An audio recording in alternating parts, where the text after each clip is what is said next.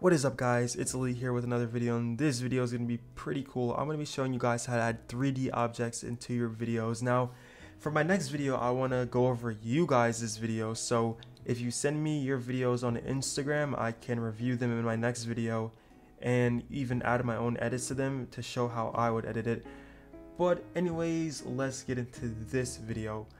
Now, I already went over a 3D tracking tutorial, so this is only going to be for still footage, and you can combine this with my 3D tracking tutorial in Blender to kind of add 3D objects to your moving footage. So I have an image here. This is not the original size of the image. The image is the image is this size by default. I don't know why my phone takes pictures like that. I don't know how to fix it, whatever.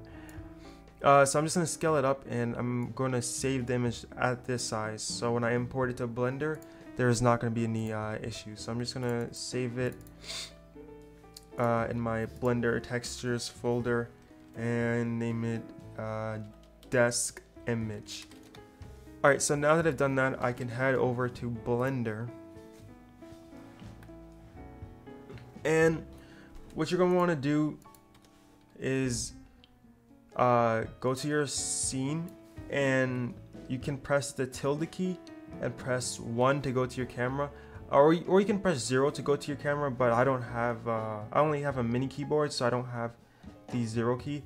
So you're going to click on your camera here and then go down to this green camera and enable background images right here, and drop down, click on add an image, and you're going to open up the image that you just saved. Or if you already have your image the correct size, like I didn't have it the correct size as you saw, but if you already have it the correct size, and you don't even have to do the Premiere Pro step, you can just import it directly from where you downloaded it. So I'm gonna go to Blender, textures, and I believe I named it desk something, desk image, yeah. So now my image is the background of my camera, and I'm just gonna go down here to opacity and turn it all the way up. All right, and then now what I'm gonna do is press N, go to view right here, click on camera to view, which basically locks the camera to the view. So if I move my camera, then the view, or it doesn't crap, I don't know how to say it. Alright, look, I'm just going to show you what it does if I don't do it, right? So if I uncheck it, this is what happens, right? But if I go back to the camera and I check it, you don't leave the camera stays there. So what I'm going to do here is line up the grid axis. I'm going to line up the grid with my desk. So yeah, I'm going to do that. And it's pretty lined up right here, right about here. It's lined up, and I'm gonna uncheck this so I don't mess it up. So now you'll see if I add an object here, like let's just say add a cube here, right? It's gonna be pretty much lined up with my desk. Like it could actually be on my desk. So what I'm gonna do here is I'm gonna go get a 3D object. I'm gonna get a object of a gun because I'm gonna get a gun because I know this girl that likes gangsters. So I'm gonna send her a picture of this, and then she's gonna think that I'm a gangster. All right. I already have it downloaded, so I'm just gonna import it.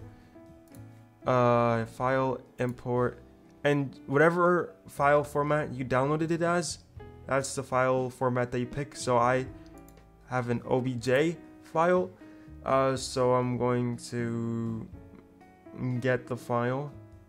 Where is it at? Alright, Blender, 3D models, shotgun, source. Oh wait, alright, don't forget to extract your file, because I just had it in the zip file still. So I'm gonna import my file, Blender, 3D models, shotgun, source, OBJ. Bam. So we have our shotgun in here, and right up here at the top of the screen, the top right, you have different modes. You have wireframe. I don't know what these are called, but I just know this one is called wireframe. But basically this one lets you see the textures. It's not loading. All right, there we go.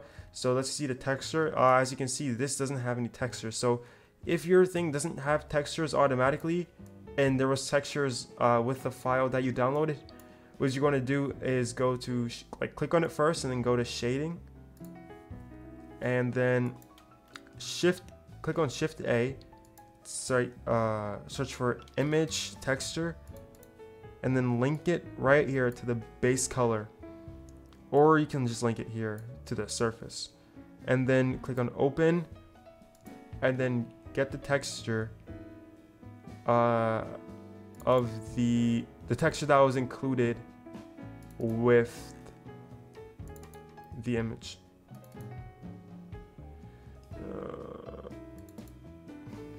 So that was the texture that I got, and there you see it. You have the texture. Now we're gonna do, I'm just gonna rotate this and make it, oops. All right, if you press shift plus spacebar after clicking on it, you can select, rotate, move, scale, transform, all that stuff. So I'm just gonna rotate it this way and make sure that it's on the grid. And another way that you can do that is by pressing the tilde key and then pressing front view or right view or left, and that way you can make sure it's on it. I think I'm actually going to flip the gun because it would make more sense that way, so that the flat surface is going to be aligned with the red axis.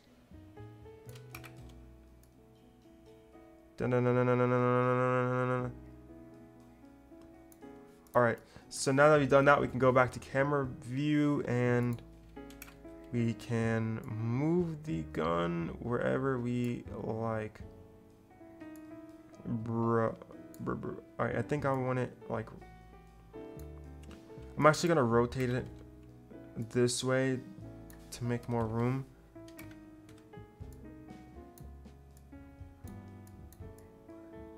I'm gonna scale it down a little bit and scale it up a little bit. And if I press this here, we can actually, no, I'm not gonna do that. All right, so I think the gun is exactly where I want it to be. Now, there's a couple more things that we should be doing here, right?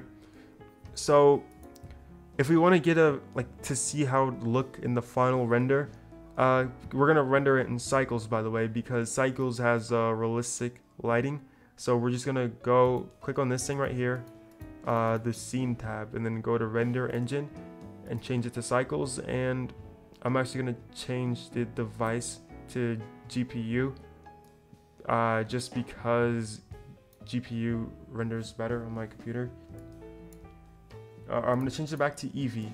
Eevee is a fast renderer, it's a real-time render, but it's lower quality.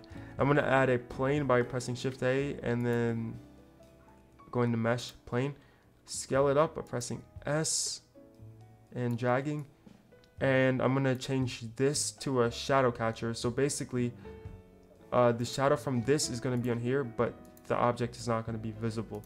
So you guys will see what I mean. So I'm gonna change it back to cycles, and then this right here, go to visibility. Oh wait, no, I have to go here. Go to visibility, then shadow catcher. And if we go here, go to film, transparent, we'll be able to see the shadow here, but not the grid. So that's a pretty cool thing. And we also have to get the lighting right. So in order to do that, we have to go to shading, where it says object here, change it to world, and change the color to black, so that we don't want any lights really.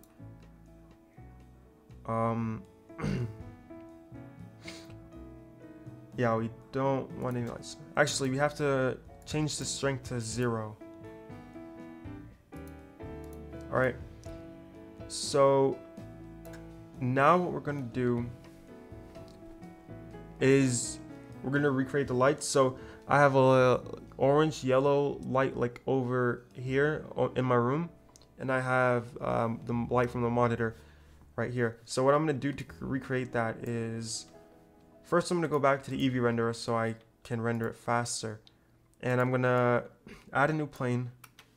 I'm gonna rotate it for my monitor, scale it up a little bit, press shift spacebar, scale, and then bam, because my monitor is kind of like that, and then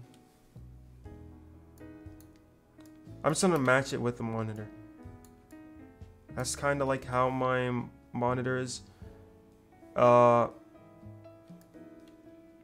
And I did just realize something. We shouldn't be doing that with a plane. We should be using a light. My bad. So I'm just gonna go to light area. I'm gonna click on it, drag it up, rotate it like we did with the monitor thing, and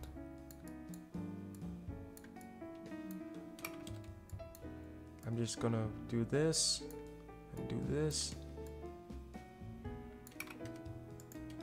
and we should have a light coming from here. Honestly, I don't think that light's gonna affect anything that much.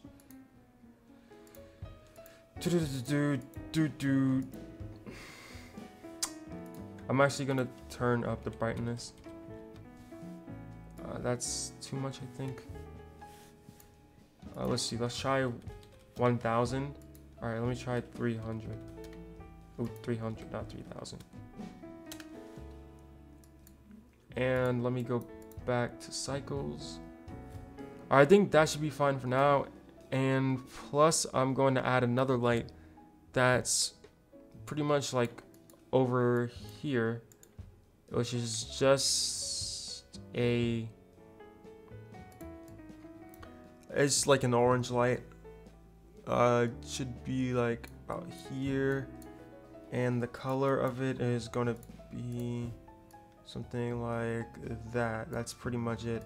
And then I'm gonna go back to this view right here and change the power to 1,000. No, 5,000. No. Honestly, dude, I don't even know. Like, you just have to mess around with it, because it just, you can't really ever yeah. I'm actually gonna add a plane here just to test it out, see how far the light is actually going. So it does seem to be going pretty far. Okay. But I think this is our final results. I think.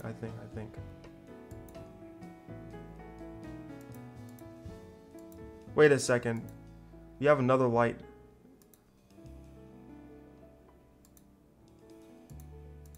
Hold on, we have another light somewhere that's interfering.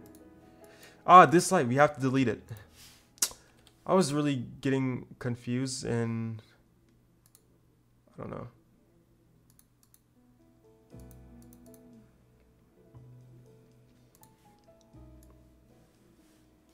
I'm gonna change this to 1,000.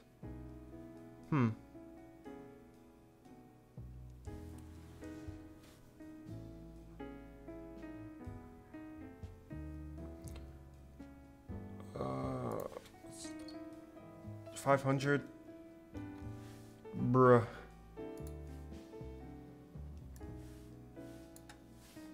Alright, and the moral of the story is just mess around with different brightnesses and stuff until it kind of matches real life. And oh yeah, basically we have a 3D object in our scene, and we can render this by going right here to the render section and choosing a location to render this, and bam. And I'm gonna render it as a JPEG. No, I'm gonna render it as a PNG. Color depth 16, just leave everything else the same. And yeah, that's pretty much it. Well, actually no, that's not it, because we're gonna have to do one more thing. And we should change this to RGBA. It has to be transparent because the background is not gonna render. So I'm gonna render the image, and it's gonna render just like that. But what we can do with that is go to our file,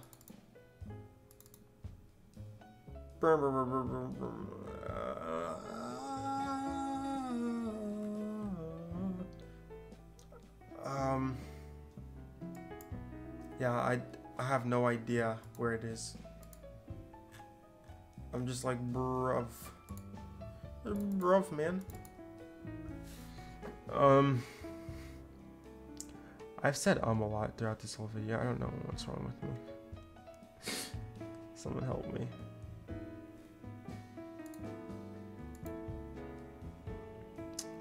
Under attack on desk. Alright, so it should be titled attack on desk. Huh, that's really weird. Oh, that's because you have to save it. I don't know why it's like that. It's pretty weird. So I'm just gonna go here, Blender, renders attack on desk. Alright. So now it should be here. Yep, it is right here. And oh yeah, so about that. Oh, I think the something just happened with the scale. So you can just scale the image down. That's probably something that I did, but there you go.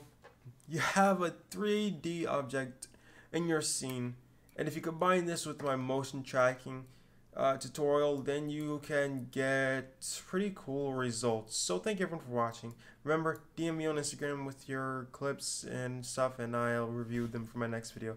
I'll see you guys later.